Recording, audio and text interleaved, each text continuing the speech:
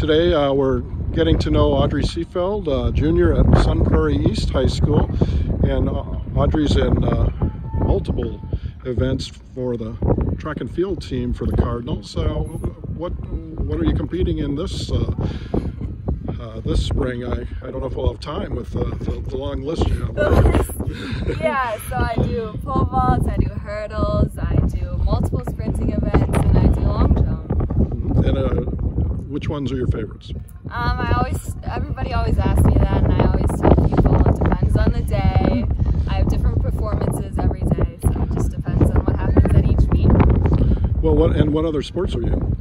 I did cross country this year, and I've been doing gymnastics for a long time in my life, and obviously track and fields. Well, it seems like they all kind of work together, don't they? Yeah. I mean, can you tell me how that does occur? Translates? Yeah. Yeah, so cross country has helped me a lot with my endurance, which I've struggled with a little bit in the past, and then gymnastics has taught me so many lessons, from confidence, building strength, building flexibility, and I feel like gymnastics has translated a lot into my track and fields career. Okay, well, I'm sure, although you seem very busy, I'm sure there are some other things that you enjoy doing. You were telling me a couple. How about you said painting you like to do? Yeah, I got into that a little bit over quarantine. Just wanted to try it, and I found it enjoying, and looking at all the different colors. Get a little busy now, so I don't get to do it as much, but it's still something I like to do a little bit. Yeah, and what about the baking? What are we talking about here? Are we talking cakes or full meals? Or I like trying a bunch of different things. My favorite dessert is brownies, so that's always my go-to, but I do love making cookies and trying out different cakes and cheesecakes and stuff like that. Was that something you also started during like COVID, or had you done that since you were little? Well, my mom's big into cooking, and I like following more so recipes, so just watched her a lot, and then I started making food too when I was young.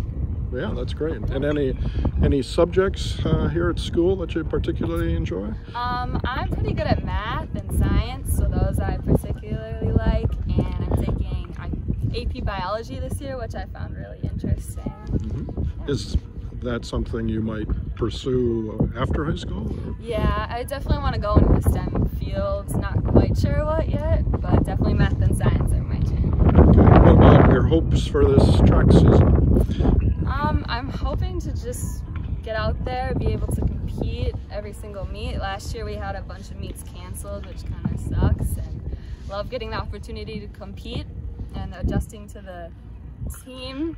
Splitting in two this year will be something, right. But building the community, I think it'll be a good thing and for the future.